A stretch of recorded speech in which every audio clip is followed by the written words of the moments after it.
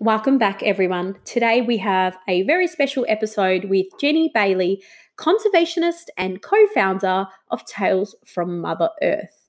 She's one half of the partnership who has developed this agile idea for Tales from Mother Earth. It's music and stories that ignite the conservationist in all of us. By compiling a touching series of realistic animal and insect children's stories, they aim to raise the awareness of the plight our natural world is facing in these uncertain times of climate change, erosion of natural habitat, and plastic pollution. Through active learning, their books are aimed to educate and inspire the young. Their collective mission is to collaborate and bring about a lasting change, one that will encourage wildlife to prosper and one that will ultimately benefit us all. Jenny has been very busy writing the stories and promoting their first book, Phoebe the Bee, which teaches children the importance of bees and how much they do for us. Each book is accompanied with a CD where the story is read by Mother Earth, and there is also a read-along feature, beautiful illustrations, and original theme and feature music, providing puzzle pages, fun facts, top action tips that the reader is encouraged to take part in with the aim of helping the natural world. The conservation message is reinforced throughout. All these elements combine to produce a great tool that is sure to educate and delight all who read it. So please join me and enjoy this episode of Agile Ideas with Tales from Mother Earth author and co-founder Jenny Bailey. Thank you so much, Jenny Bailey from Tales from Mother Earth, for joining us today on the Agile Ideas podcast. Looking forward to having a really detailed conversation about all things about Tales from Mother Earth. Welcome to the show. Thank you, Fatima. It's lovely to be here. I guess it's morning up with here and it's obviously evening with you guys. So I hope you're having a great evening out there. We are. We just finished daylight saving, so it's getting darker much sooner. So you might notice that the background starts dimming a little bit, but that's okay. Wonderful. So much things. I just think we can't ignore the elephant in the room. There's a lot of things going on in the world right now. There's a lot of sort of sad stories in the world with the virus and whatnot. I'd love to know, is there any coping strategies that you've come across maybe during this time that you could share with others, maybe something you or your family have come across? I don't know if it's a coping strategy necessarily, but we are still allowed outside to exercise, and we as a family use that time and walk on the paths and in the parks, and it's lovely to be outside. And when we are outside, it's special time, I guess, really. And the other coping strategy really is the fact that it's a very difficult time that we're all going through. But in a way, we're all together. We're safe in our home, and we're playing games, and we're doing jigsaws, and obviously I'm homeschooling as well, so we're going through those processes, which can be fairly challenging at times with a 9-year-old and 11-year-old. But I think it's just, in a way, enjoying that time together. We're not going to get this time again, so it's almost flipping it on its head and realizing this is precious time. The education of the children needs to continue, obviously. But when we do manage to get outside and go for our walk, we're taking extra deep breaths these days because we're obviously not allowed out that often. So when we do go out, we're really filling our lungs with the fresh air. And the air does seem to be much fresher out there, which is lovely. Yeah, absolutely. I couldn't agree more. I think having that time with family and spending time where most of us don't get the opportunity to be with our family as much as we'd like because of work situations, I think is really valuable. What was the best thing that happened to you last week?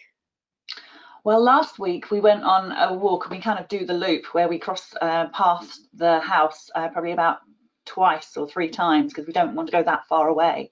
But there's a particular walk where we go past like lots of trees, and we just happened to look down, and obviously I'm into the nature and very much and the wildlife and everything, and we just saw lots of different types of bees. There must have been about 5 or 6 different types of bees, and there's thousands of different types of bees in the world, but to actually see that and to see them going about their business, and so I brought the kids in, and we all had our little phones so we could take pictures of them. And just to see the variety that was there, and they were all going about their business and being incredibly happy and incredibly dexterous in what they were doing, it just made us feel a little bit happier, and the fact that yes, we are going through an incredibly difficult time and we all need to do all we can to save lives. and to take everybody's considerations and look after everybody. But outside, it's almost business as usual, if you like, for nature and wildlife, and to see them just carrying on, because they need to reach, well, bees in particular need to reach about 2,000 flowers per day to make what they need to make back at their hives and everything. So it was quite incredible to know that we're on lockdown, we're stopping at the moment, where everything has stopped, let's face it. And our world is very, very much a strange place than where it's been before. And yet out there, nature is continuing in a way, and it's continuing at speed, and they seem to be oblivious to us, really. Yeah, absolutely. We're not getting in their way as much, being indoors as much as we are. So I think No, that probably helps as well.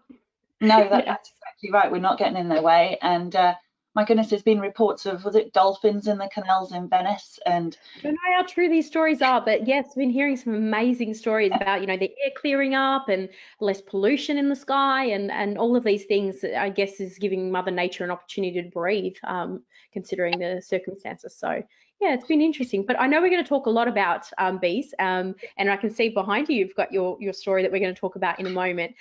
Tell us a little bit more about yourself, and then hopefully we can learn more about Tales from Mother Earth as well. Okay, I'm a mother of 2 young children. In fact, they're growing up quite a bit now. Actually, they're 9 and 11 years old. And in the conservation area, I've always been very keen on wildlife. I've grown up with Sir David Attenborough's programs, for instance, The Life on Earth and The Planet Earth, and just amazing scenes that he's brought back from around the world. I mean, in fact, Australia is a prime example, really, the amount of wildlife you have there and the variety that's over there, and the toxins you have there as well. It's quite scary, really, what's over there.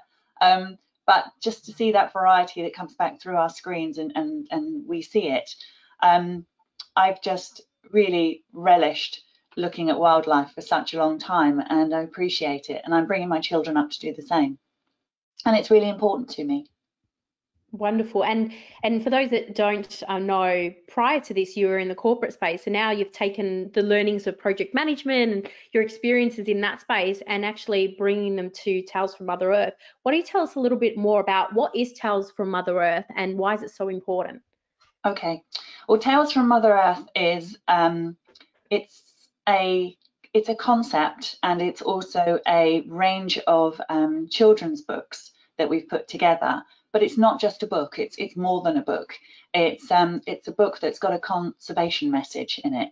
We wanted the stories to be realistic animal, insect and bird stories of how animals and wildlife are, or what they're facing really in the current situation, in our current lives, how they're coping really in the plight of the natural world and how they're getting on out there. And we wanted to bring that understanding of what's going on in the natural world through to children, to educate them, but more than that, to actually empower them to feel that they can do something about it and they can help the natural world, to really connect the two. Because a lot of people have been telling me for some time now that through education really is the only way where we're going to actually be able to reconnect children and that generation with nature. There seems to be a very strong disconnect now, and people don't go out and look at the wildlife in their garden, or they don't go out and see what's out there. But I guess maybe they don't do that as much because there isn't as much out there as what there was when I was growing up, for instance. Yeah, absolutely. And I think something that's really important about this is that this is quite a unique idea. It's agility in action, agility in thought. It's bringing together the conservation side, the education side, and then something that kids love, children's Yeah. storybooks. And I know you've mentioned previously it comes with a CD as well, and you're doing some work with schools, etc. And so I'd love to know, what have the response been from the children so far in actually getting to see this product? Yeah, no, thank you for that. Well, what we've been doing is we've been doing a lot of school assemblies for Key Stage 1 and Key Stage 2, so it's primary school age really. The book is aimed at a 3 to an 11-year-old, so it's perfectly over that age.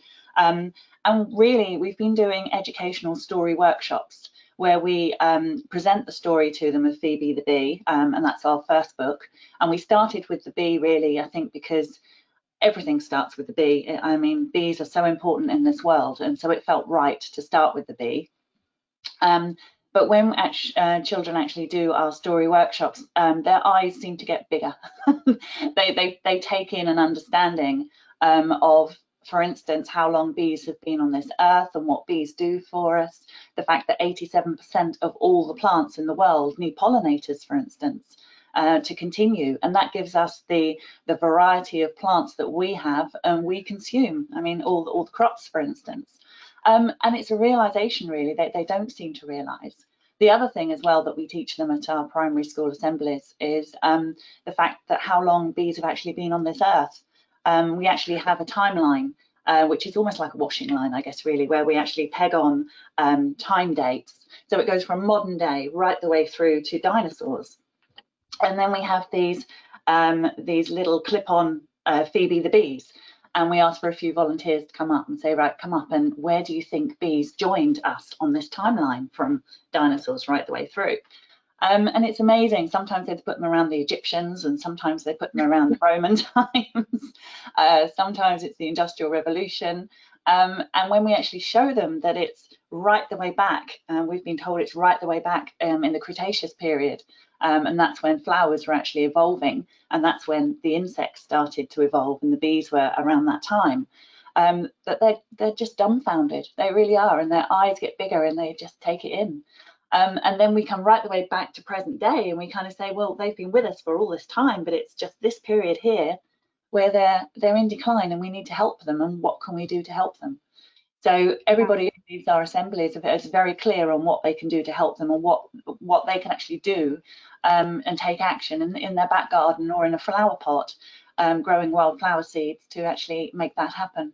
So it's really rewarding to us, and I believe it's engaging to them to actually see what they can do and to comprehend it. I mean, we start at the assembly really where we're saying, you know, what animals are in trouble and what can we do to help.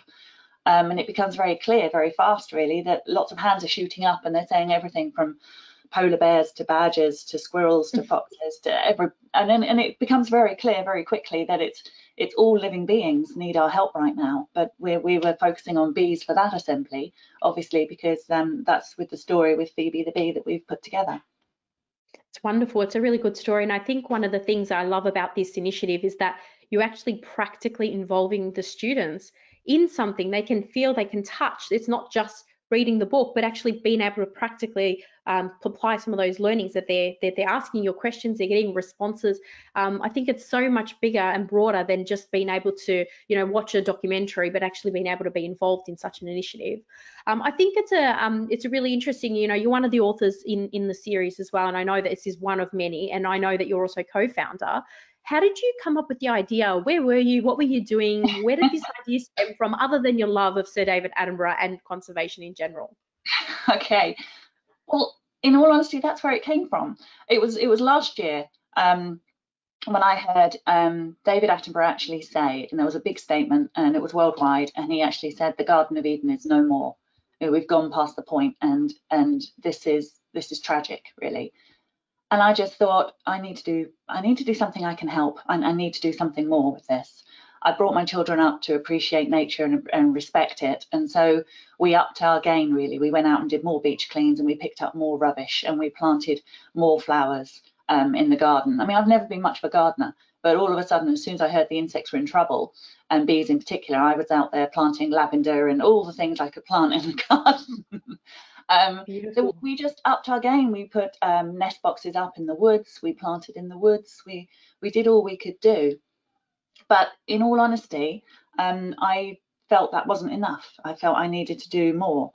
And so I was talking to a friend, a very dear friend of mine, who is now Mother Earth. I refer to her as Mother Earth.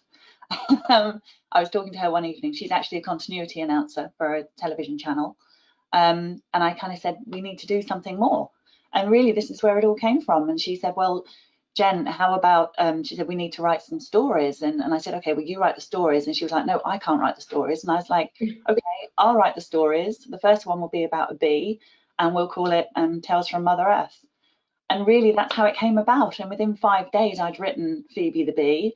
and I sent it to her, and she's got 3 adorable children, and she read it to them for their nighttime story, and they seem to really enjoy it. I also read it to my children here, and my eldest one actually helped me in the research of it. Wow. And we kind of put it together. And from there, we thought, okay, what can we do with this? And then it grew, really. I've always been into music, as you can tell. I'm a bit of a singer-songwriter too. And when we realised that what we wanted to put together was actually an audio storybook, that's also got a very strong conservation message, and it's got a page of information. So it's got actually action tips of what the reader and the parents or the guardians of the reader can actually do to take action, to empower themselves to feel better about the situation. We put those books together, and we put the stories together, and then we tested them. We tested them on families, and we tested them on our children, and we tested them in nurseries, and we got really good responses. So then, because we'd gone through that agile process, if you like, of iterative development, we took it further. And then I thought, okay, well, if it's an audio book, obviously my Mother Earth friend, who's got the most beautiful voice, is going to be narrating the story. So then it would touch we looked at our market, really. We thought, well, it's going to be touching there. If she's going to be reading it and it's an audio book, it will be touching from like a 3-year-old, so they could do a read along. So we did a read along part, a recording also on the CD. So it would be a read along version right the way through to my son's age, probably about 11 years, something like that. So we thought, well, we're really spanning the whole of the primary school sector. Wow.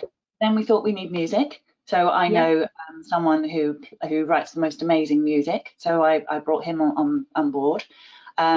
We need obviously illustrations. So I brought Emily on board, and she, as you can see, her illustrations are just stunning. We wanted it to be anatomically correct.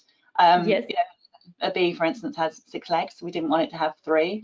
So we wanted it to be as factual as we possibly could be in terms of the stories with the plight of the natural world, and empowering children to really make a difference. So it all came together. So story editor came together, the music came together, the images came together, the voice came together, and obviously myself as the writer.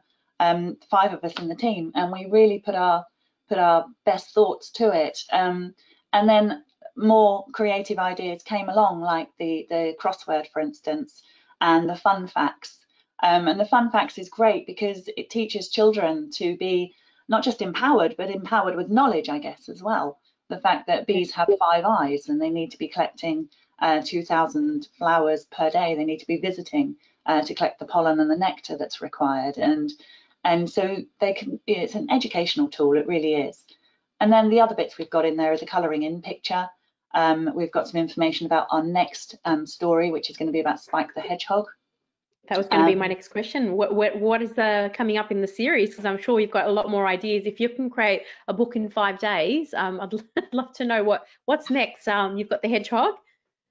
We've got the hedgehog. We've got Bandit the blue tit. We've got Piper the bat. She's a pipistrelle bat. We've got Stanley the water vole, and that touches on the plastics problems in rivers and lakes, for instance. Yes. And we've got another one called the Bug Hotel, which is my favourite, because I wrote that looking out at my garden and thinking, well, if there was a few bugs on the wall, for instance, how would they reach, how would they get across the garden, and all the different environments that they have to pass and dangers that they have to pass to get across the garden. So absolutely. I just got into a bit of a kind of an idea in my mind that I could write that, and it came together really well. It needs to be edited though, so it's something like about 6,000 words, that one at the moment. So we'll put that on the back burner for the moment. Sounds really good. Look, I think the first book, I agree, makes perfect sense to start off with a bee. I think being the focus and talking about the challenges that bees currently have, you mentioned that they are in trouble. You know, why are they in trouble, and what are some of the things that, you know, we could do, or that people listening could do to help minimize the damage that's being done and actually help save the bees? Yeah, absolutely. Well, when I heard that report that insects were in decline, that's exactly what I needed to do. I needed to do all I could do to try and help. I don't know if you've heard about leaving a corner of your garden to grow wild, for instance, but the wild flowers that come up naturally, like the nettles and the dandelions and things like that, bees and insects really adore. They get a lot out of that. And I think what we've done in our gardens is all become too clean in a way, too pristine, too if there's a weed growing, we want to either pull it out, or unfortunately we may want to use like a weed killer. And I suggest don't use weed killers anymore. Hand weeding is always best, or boiling water can yes, as well. But I think we've always wanted our gardens to be almost like an extension of our house, where they're so smart and so clean and so an area that's pristine. And really, we need to let them go back to being a little bit wild, really. Let that grass grow a little bit more. And you'll see the variety of insects that suddenly will appear in your garden and that will be using it. And as well as that, plant some wildflowers. I've got foxgloves in my garden, and there's one particular bee that goes with foxgloves, one of the bumblebees, for instance. And the foxglove has actually evolved now to only, the tubular flower that it is, to only accept, if you like, 1 or 2 different types of bees, which is incredible. Wow. So that's a symbiotic relationship as well. Always, bees also need water, but they don't need water from like a trough, if you like. They will need a shallow base of water, so they can go in and get the water and then take it back to the hive. You can also get solitary bee houses that you can put up in your garden that can encourage bees to come along and lay their eggs in there with a little bit of pollen, a little bit of nectar that they put in there, and then the following spring you'll get baby bees coming out. So that there's lots you can do, there really is. But I think it's being mindful that your garden isn't necessarily just yours. It can be a wild place as well, and it can benefit the wildlife massively. And I think absolutely. Absolutely. Those tips that you've just mentioned, there's probably tips in there that some adults wouldn't even be familiar with. So I appreciate you for educating us, and I definitely have taken some notes, and will make sure to pass that on not only to my nieces and nephews, but also to my husband, who's currently in the garden doing some work there as well. The other thing I must mention also, Fatima, is the reason it all came about, because I'm a mother and because I have young children. I was very aware that over the last couple of years, the anxiety about their future seemed to be growing. They had this knowledge that we probably imparted in them in some way in society, that within 10 years' time, it's going to be this way or that way. And with the climate and the environment and the temperature and all that sort of thing. And they know that, they're very aware of that.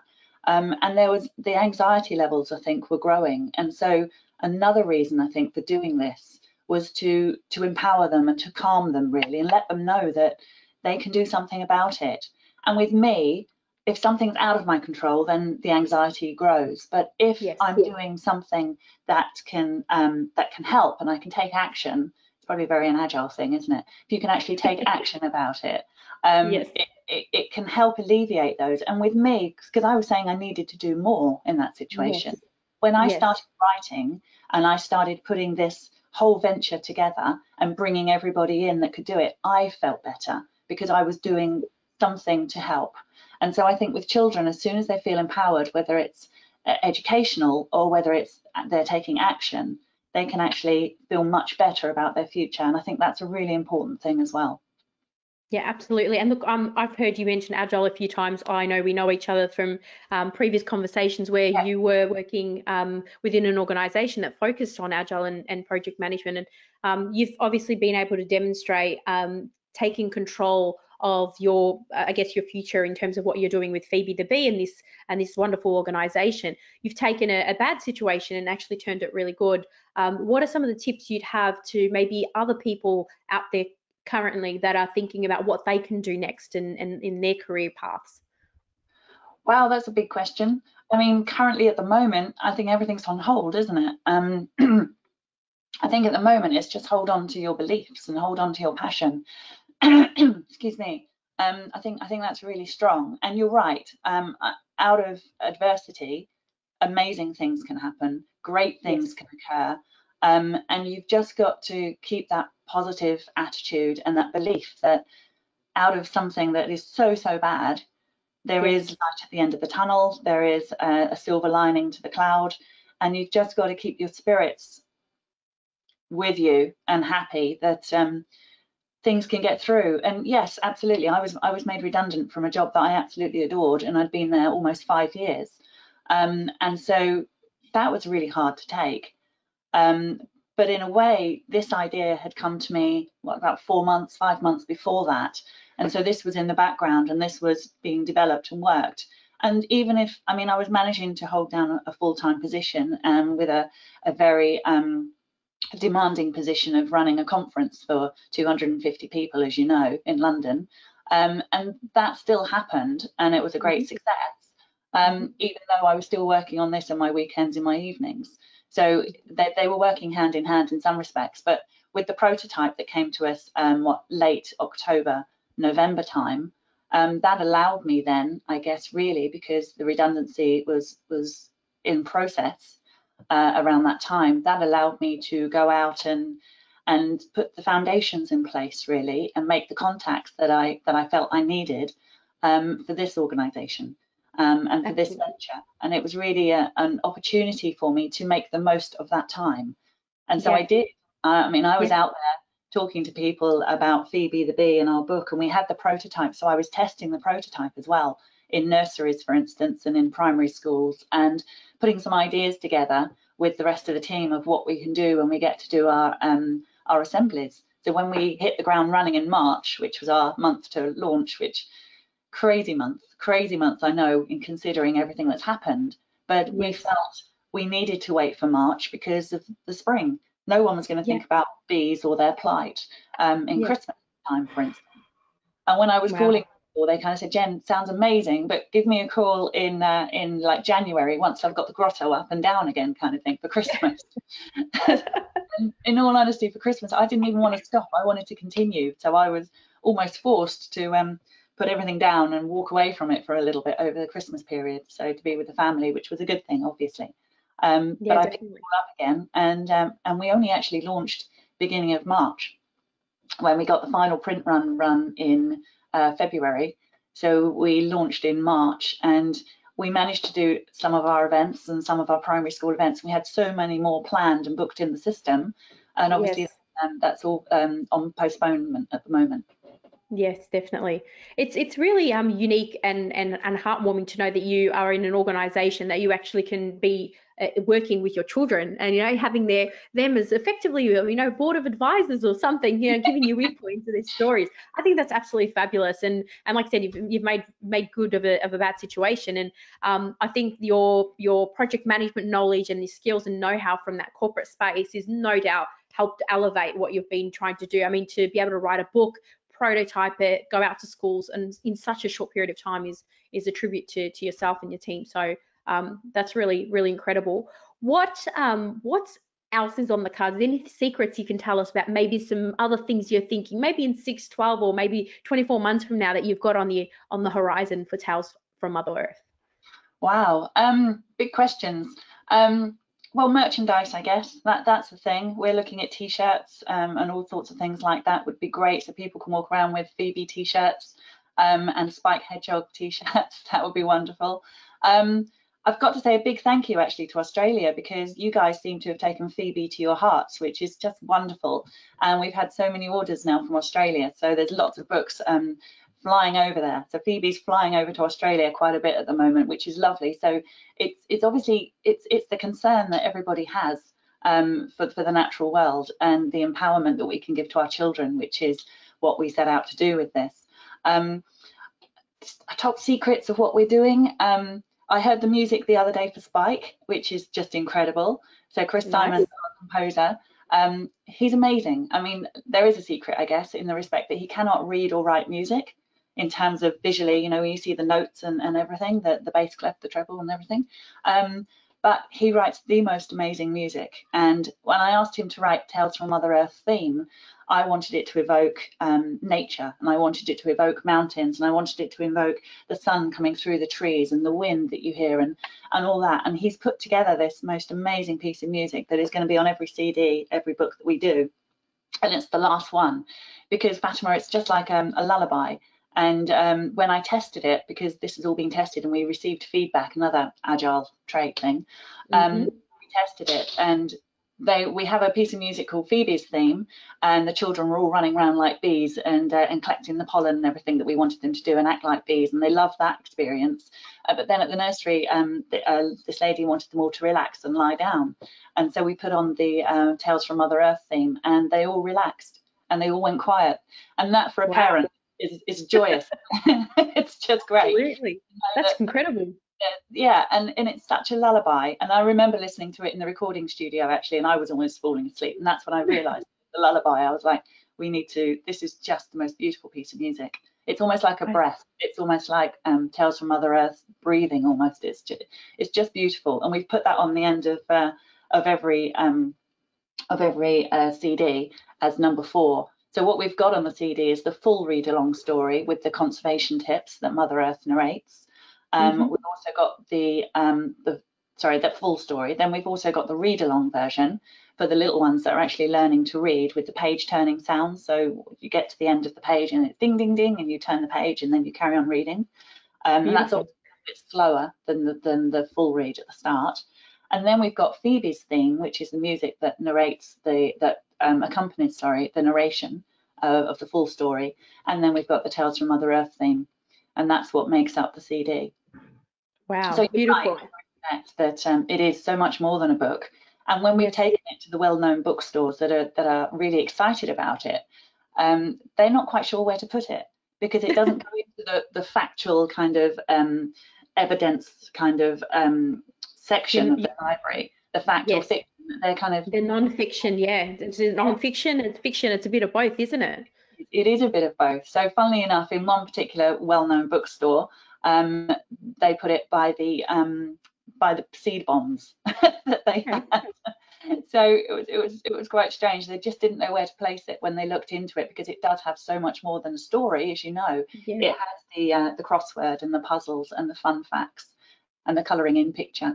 Because again, as being a parent, I think any parent knows that when you tell a child something, if they can do something actively, it will sink in.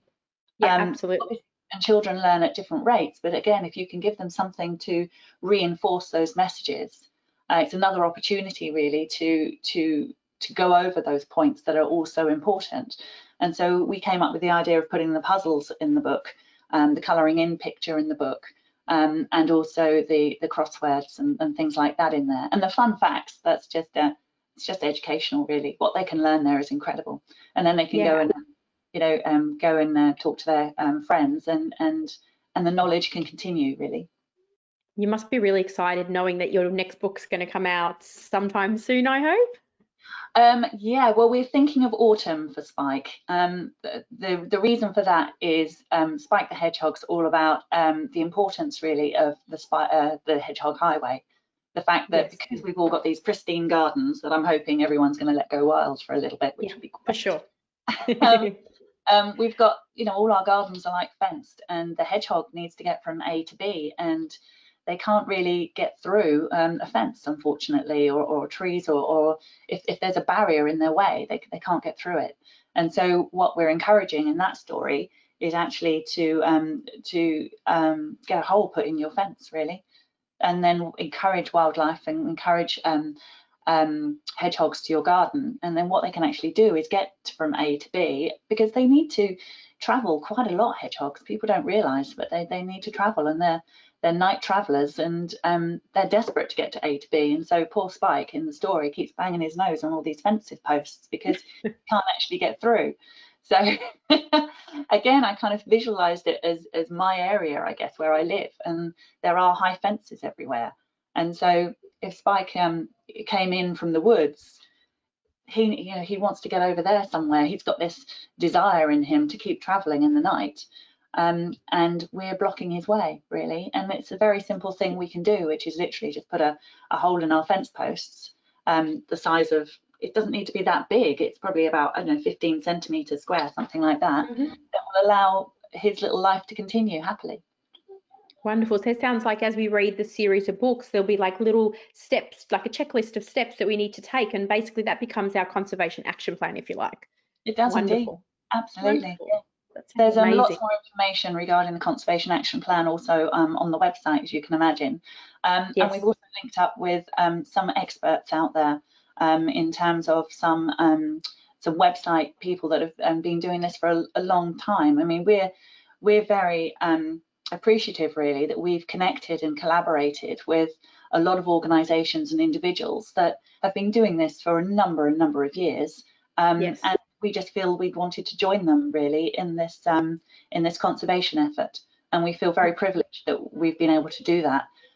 We've got to say a big thank you to Chris Packham, for instance. When I wrote to him and told him about our venture and what we're doing, he very kindly wrote back to me with a quote to go on the back of the book, which was just wonderful, all about pollinators and the importance of pollinators, which I was very, very grateful for.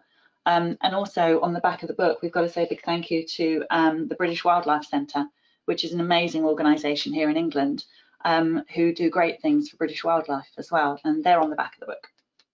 Beautiful. Oh, you haven't seen the book yet, have you? No, you want to click through. Beautiful. Very nice. It is very colourful. It stands out. It's very simple to, for a child, like you said, it's as young as 3 to actually understand that. And I think you said there's a CD in the back as well. And beautiful. Yeah. Emily's done amazingly with the images. And when we tested it, we obviously took on our feedback and we changed a few things when feedback came back in. But right from the start, the images were just beautiful. Once we agreed on the look of Phoebe that we wanted. Yes, absolutely. And some of the feedback came back saying the fact that the images are so bright and so colourful, you're almost in there with it. With Phoebe yourself, you're flying with her, you're in the flowers with her.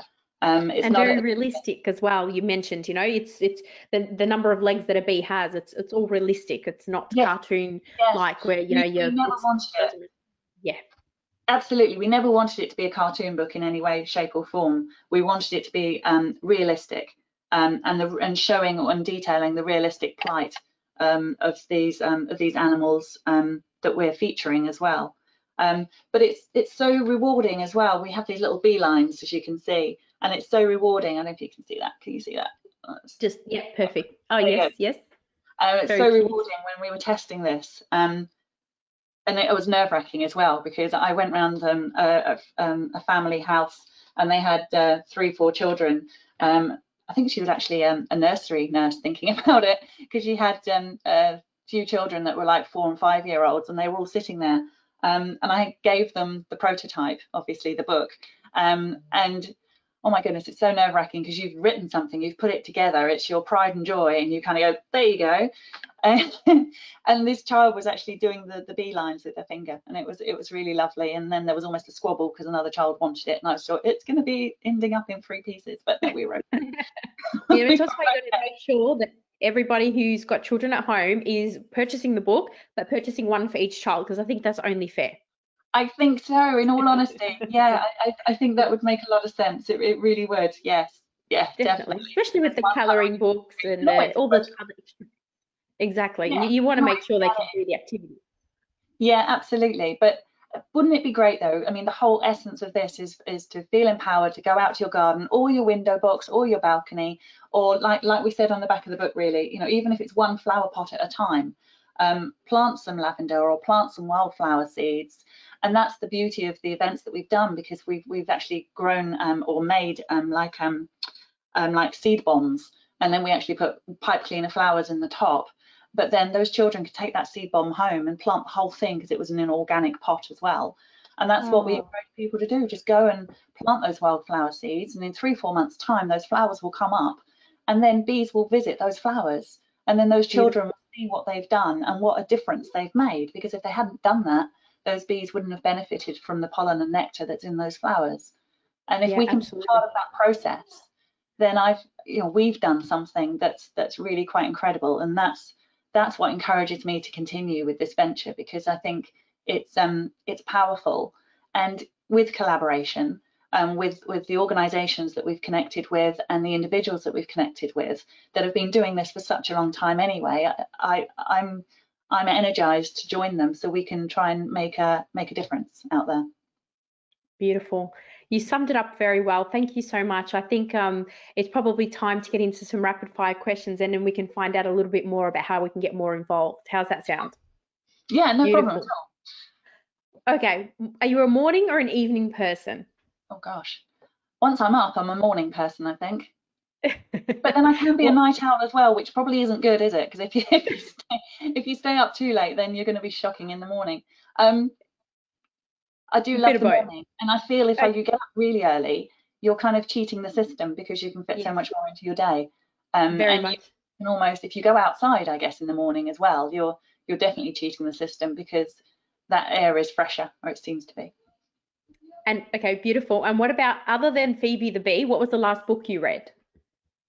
Running Wild. It was Michael Morpurgo.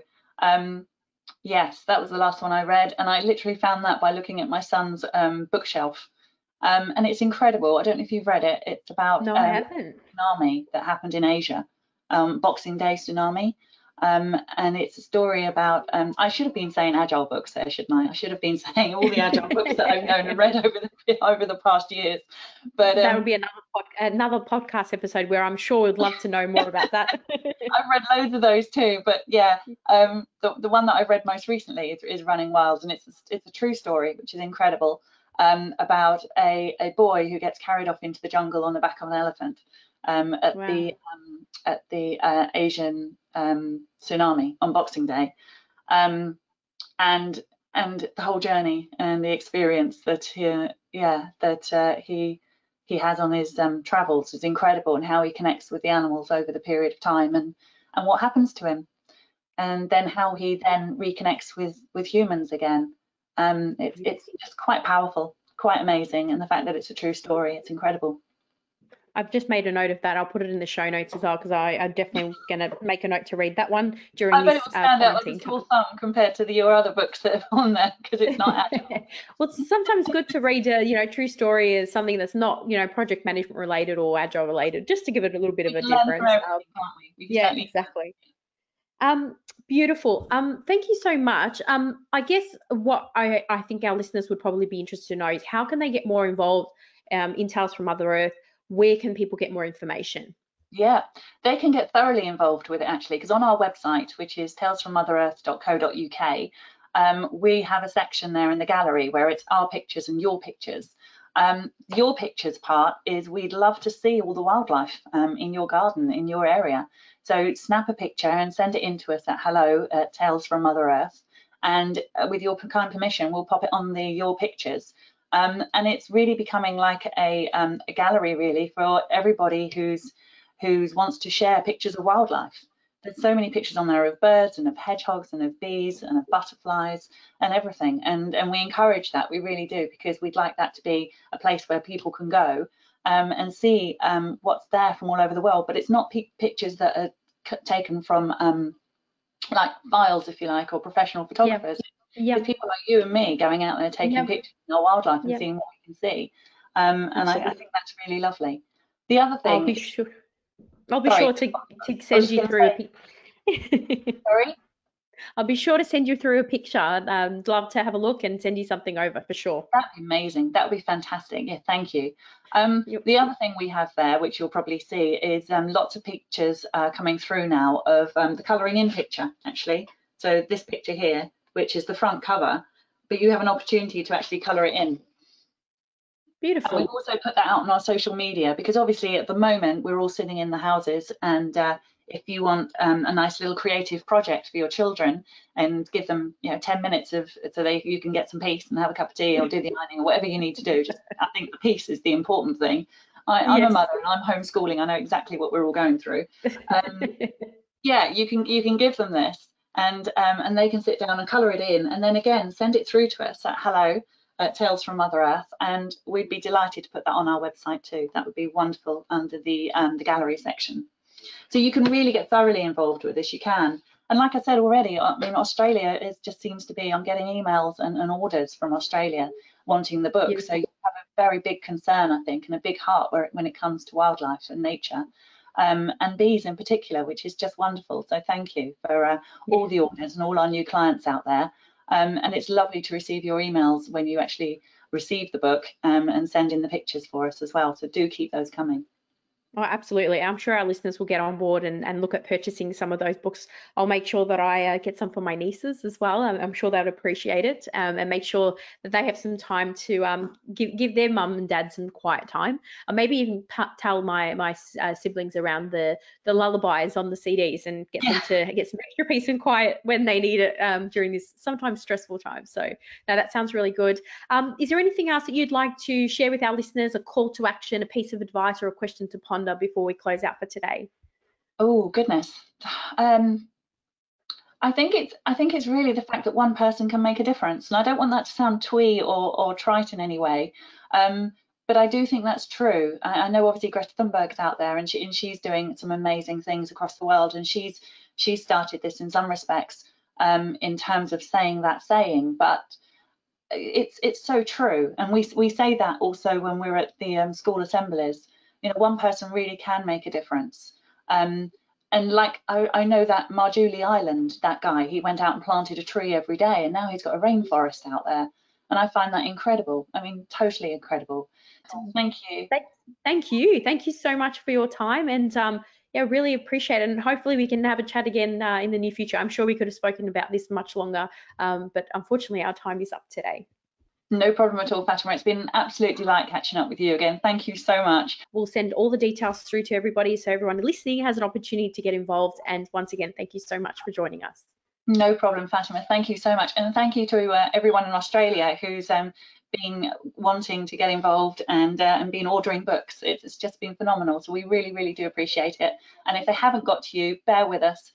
Obviously, the post is a little bit slower than usual, but Phoebe is winging her way over there, definitely. She's a busy bee. Thank you so much.